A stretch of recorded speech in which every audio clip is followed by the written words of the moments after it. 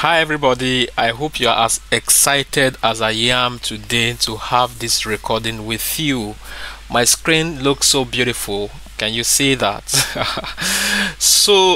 Today I am going to be taking us around setting or removing expiration from a Teams meeting recording. So because of the limitation of storage space, administrators tend to set an expiration on the meeting recordings of users from the admin center. So I'm just going to first of all take you there to see where that is done. So I will just come to my tenant where I want us to do that. So if you type in cmd.ms, so as an administrator, this is where you want to set the expiration on the meeting recordings for end users. So the focus of this call or this recording is going to teach you how you as an end user can decide to remove expiration from a particular recording that an admin has set expiration on.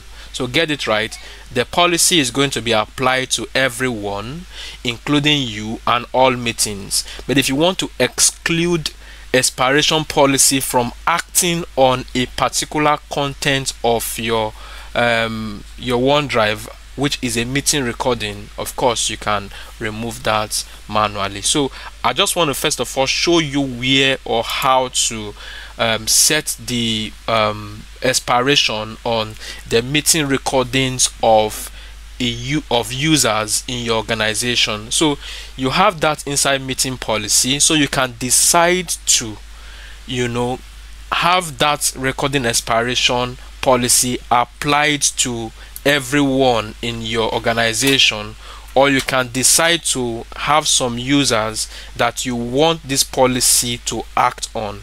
So I'm talking about situation where a policy captured your own OneDrive storage. So if policy capture your own OneDrive storage, but there is a particular meeting recording that you want to make sure that is excluded from expiration, you can do that from the end user side. I'm just trying to authenticate, and I think I'm having some issues with that for multiple authentication, but I'm sure that we'll be able to overcome that. So this is me coming into the Teams Administrative Center. So how do you get to the Teams Administrative Center? You can do that by doing admin.microsoft.com, or you can come through the cmd.ms like we did here, and we clicked on Teams. So where I'm going to this time is to the meeting recording, the meeting policies. So if you come to meeting policies here, so meetings, the meeting policies, then you are going to see where the global policy is, for example, and the global policy has meeting expiration set to certain number of days. So if you scroll down here, then you're going to see that the default expiration of meeting policy is set to 120 days. So the reason why this is done is just so the meeting recordings in users OneDrive don't just get stuck there without proper cleanup, because research have shown that after the first month, most time people don't go back to their meeting recordings. So this, you may want to use this particular policy to control. So you can decide to reduce the number of days to say that should even expire as early as after 1 day. So you can set as early as 1 day and as high as 1 2 3 4 5 9. So you can call this number yourself. So what I'm trying to even show you is you can do that, right? But of course you can turn on expiration, you can turn off expiration policy. So if you do this, so what it means is that the meeting recordings are never going to expire, they're just going to be there on the user's OneDrive, right?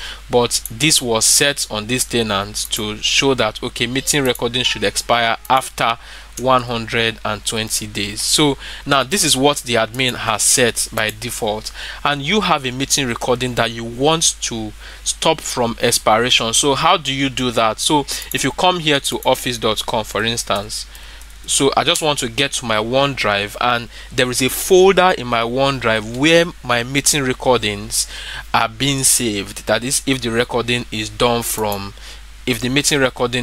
from if meeting is scheduled from calendar, I meant to say. So the recordings are saved to the user's OneDrive folder, right? Why the meeting schedule from Teams channels are saved in the corresponding SharePoint site. So that's said, so I just want to show you now. If you come here, so you see these 9 dots here, I have counted it, they are 9.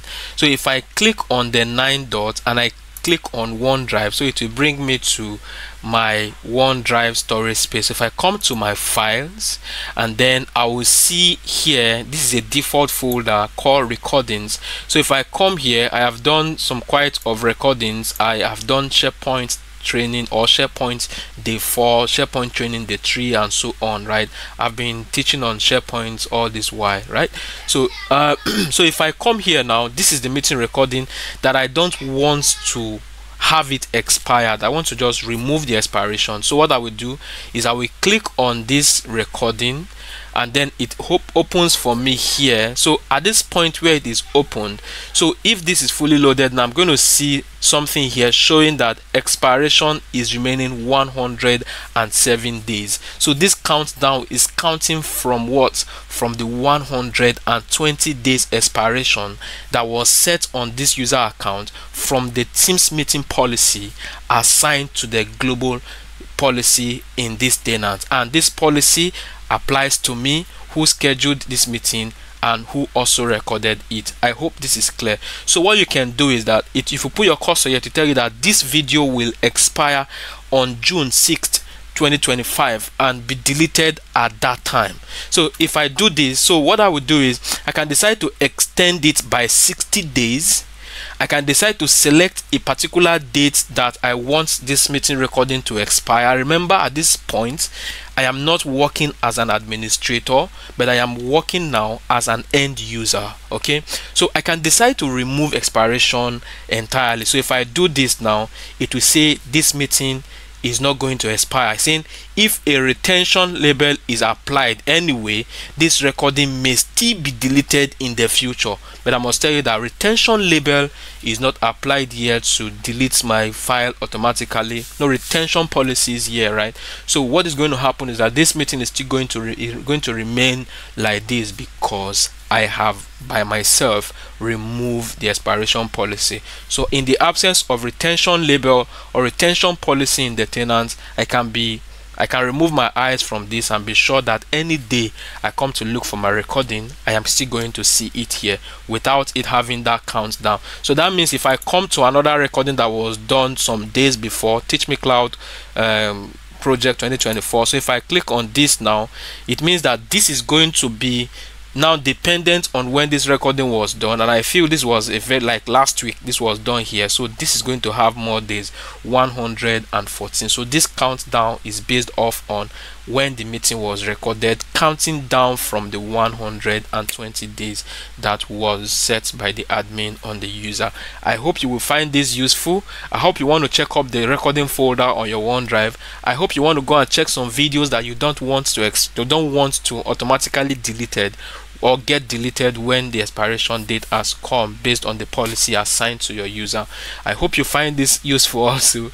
If you do, please hit on the like button, and if you've not subscribed to this channel, kindly hit on the subscribe button.